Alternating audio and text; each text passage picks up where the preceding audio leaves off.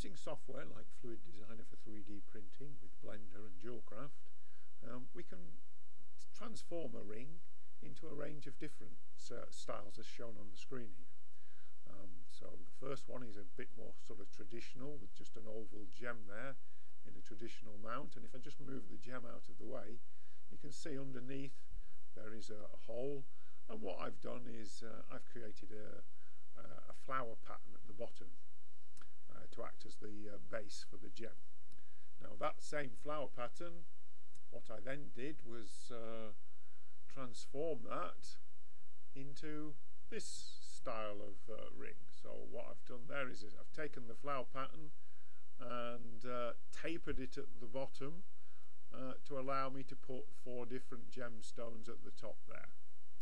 And then going even further, instead of using that flower pattern, I've just used the same sort of idea, but this time I've got a heart-shaped mount there for the gem at the top.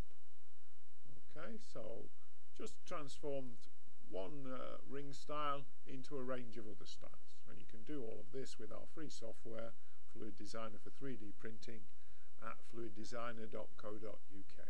Thank you.